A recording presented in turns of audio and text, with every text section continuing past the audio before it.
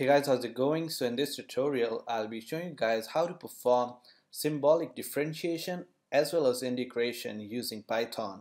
So in one of my previous tutorials, I already showed you guys how to install Python as well as the necessary libraries for scientific programming such as SymPy, SciPy, Matplotlib, NumPy, etc. So in this tutorial, we'll be using the library SymPy, which is essentially for symbolic computation using Python, and we'll be using it to perform two very crucial and very useful operations such as symbolic differentiation as well as integration.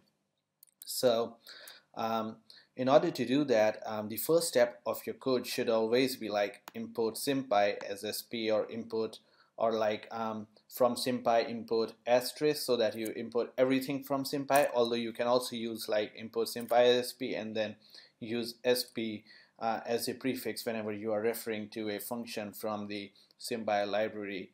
So you can either use this or you can like from SymPy import star or asterisk. You can do that also. So you can use either of these statements to import SymPy. So then we'll, for the sake of this tutorial, for the time being, we'll ignore this particular statement. And then in order to perform integration, symbolic integration, what you are going to do is you are going to define the symbols present in your integral equation. So let's say you want to perform an integral of the function right here, x squared plus x plus 1. So we want to perform a symbolic integration of this particular function, and in order to do that, we will declare the symbol present in it. So in our case, we can see that the symbol is called x, and there's only one symbol in this particular function. So we will declare the symbol x equals sp.symbols, and within quotes we'll write x. Now keep in mind, since initially I had imported SymPy as SP, therefore I'm using sp.symbols, but if you use this particular statement, then you probably don't need the sp. prefix. But yeah, we should like probably just comment that out for the time being, and then we'll use x is equal to sp.symbols and define x in a string to be a symbol in our function. And then the way to calculate the integral is pretty basic and really easy. Use just the integral equals sp.integrate, which is a function within the SymPy library, and then you pass the function either within, you can either pass this as a string or even without as a string, just as long as the syntax is suitable with Python and SymPy. So you pass the function and then you pass the name of the variable. Now keep in mind that you have already defined the symbol or not, otherwise it will throw an error. So now if we go ahead and run this code and also just comment out the remaining part, so we don't want to go to the derivatives right now. So okay, so we are calculating the integral and printing it out, and then if we run this code, then you'll notice we'll get the integral, that is the indefinite integral of our function. That is, so since our function was x squared plus x plus 1, we are getting x cubed by 3 plus x squared by 2 plus x, which is in fact the symbolic integral. However, you should also notice that we are not getting the constant of integration, so you will probably have to like implement that yourself if you want to print out the constant of integration as well, since that is not being printed out using this particular function.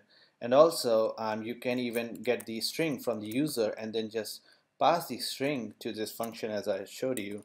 So you put the function within strings and then within single quotes and then run it again, and it will still work, as you can notice. So, and also as I already told you, like if you don't define x as a symbol, then it won't work. So let's say we change the equation to like y squared plus y plus 1, and then we pass the symbol as y. So here basically the second argument, so we have the first argument, that is the function, and then the second argument we have as the variable with, or the symbol with respect to which we are going to integrate our function. So if we pass y now, then it will throw an error and it will say that y is not defined because we haven't defined y. We defined x, but it's not in the equation, so it's a whole lot of mess. So you should always define the symbols in the equation with which you will be, with respect to which you will be performing your calculus. and that's it. So that is how you will be performing a symbolic integration. And also what you can also do is you can even perform integration with respect to multiple variables as well. So you can have like let's say we have a y variable here as well, and then we just copy this and then create a symbol for y, and now we try to integrate it with respect to y. So if we do that, then of course this will be treated as a constant, so we should get like x squared y plus xy squared by 2 plus y. So let's see if we get that or not. So as expected, we are getting that. So we are getting xy squared by 2, which is this one, and then we are getting y into x squared plus y into plus y. Yeah, so that is what we are getting. You can check that in your mind. And yeah, so that is how you will be performing indefinite integration using Python and the SymPy library. And also you can even perform definite integration by, so what we'll do is we'll just go ahead and copy this real quickly, and we'll call it definite integration. Sorry. So here we have the definite integration, and we'll just use the previous equation and integrate it with respect to x.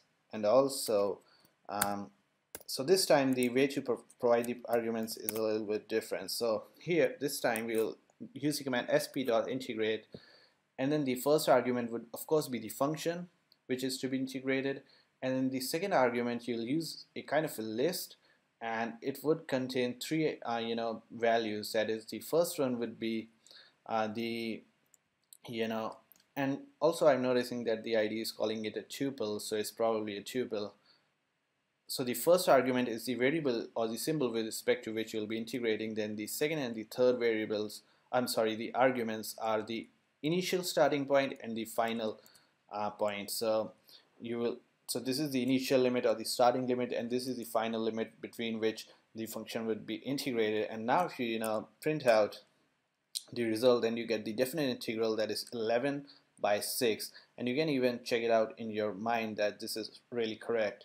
So that is how you will be performing indefinite and definite integration using SymPy and Python.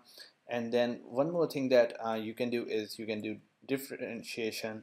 So in order to do that, what we'll do is we'll uncomment this part, and that is we'll be defining derivative is equal to sp.diff. So diff is the command for differentiation, and then similar to the syntax for numerical differentiation, the first argument is the function and the second argument is the variable or the symbol with respect to which you are going to be differentiating your function. So we'll be differentiating it with respect to x, and then if we go ahead and run this program again, I'm sorry, I forgot to save it. Yeah, so if we go ahead and also I forgot to uncomment the print derivative line. So now you can see that it prints out the derivative of sine x, which is cos of x. And also what you will notice is, since we have already defined y as a symbol, if you try to differentiate it with respect to y, then it pretty much becomes a constant. Therefore you will get the answer as 0. So that is really cool. You can perform symbolic differentiation and integration. And one more thing that you must be noticing here in the terminal is that I printed a really neat looking integral in my terminal. So that can be done using this particular statement, that is sp.init printing, and also with it you'll have to modify the way with which you are printing your integral. So just uncomment this line sp.init printing, and in case you're using from SymPy import asterisk, then you don't have to give sp every time you're calling a function from the SymPy library. So just keep that in mind as well. And then you will modify the print command by saying like you will use sp.pprint. So pprint is a function in the SymPy library. You'll be using that. That is why I wrote sp dot, and then you'll use the command. It would be integral, and then you'll paste this particular equation over here. Sorry. Okay. And then the second argument to the integral command or function would be, I'm sorry, yeah, would be the variable with respect to which you are integrating.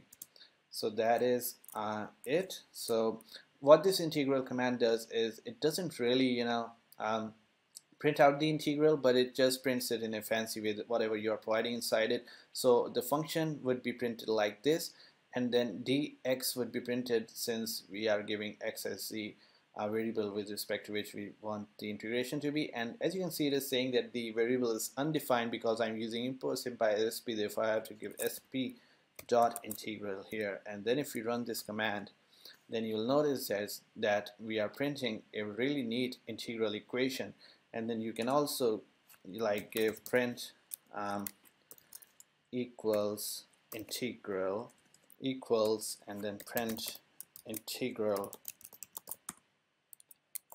and then just run this again, and you'll see that the integral equals 11/6. So you can do that stuff as well. You can print it really neatly using the SymPy library as well. So it can be used to print a lot of stuff. So I'll make sure to add the links to it in the description down below. And here is the SymPy documentation for differentiation as well as a lot of other mathematical operations. So here in the calculus section you have the documentation for differentiation, integration, and all that stuff. So I'll make sure to add the link to it in the description down below.